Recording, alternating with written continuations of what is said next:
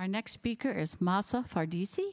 Mahsa is a PhD student in the College of Agriculture, and her question is, what would you choose, dry distillers, grains with solubles, DDGS, or candy? If you have seen insects crawling around the area that you keep your pet food, you most likely have an infested bag of feed. This commonly happens to pet owners.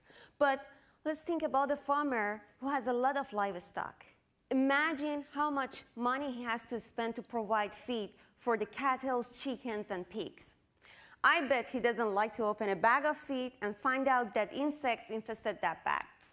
Because insects are smart. They eat the nutrition part of the feed, besides the health issues that they may cause for the animal.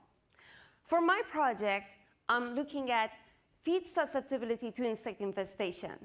And I'm working on dry distillers grains with solubles. I refer to it by its abbreviated form, DDGS. Let me tell you what DDGS is.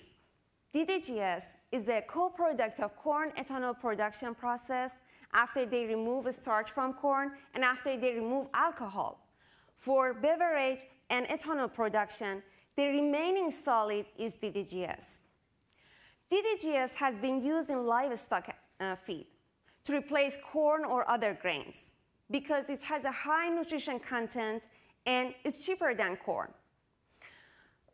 So for my project, I want to know if we add DDGS to animal feed, would that attract more or less insect to the feed or not? But let me remind you something from last year.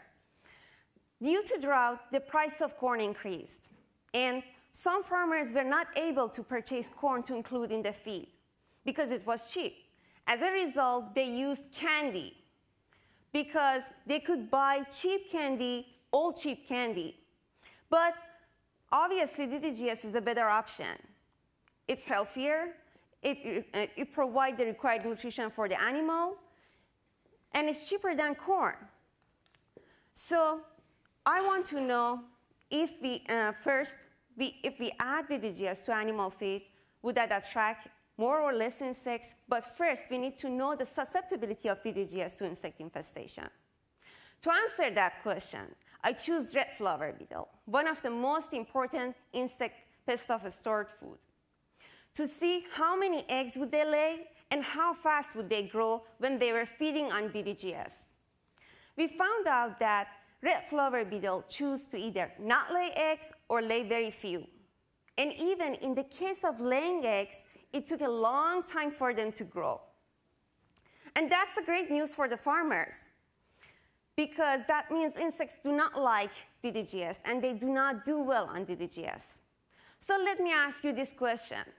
What would you choose, DDGS or candy? I bet you choose candy. But if you're a farmer, you should choose DDGS. Thank you.